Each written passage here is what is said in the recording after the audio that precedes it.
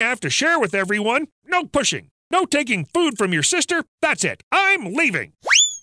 But guess what happens to chicks that leave the nest too early, not having time to fledge? Yeah, they can't fly yet, so they just fall to the ground.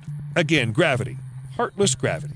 To somehow protect their offspring, which is trying to change living conditions and stay safe from parasites, parents catch ants. They do it so persistently they may well get rid of all of them. Well, from all the ants that attack today. As I said, the strength of insects lies in numbers. It does not matter how many ants an adult bird will eat, there are hundreds or even thousands of times more of them in the nearest anthill.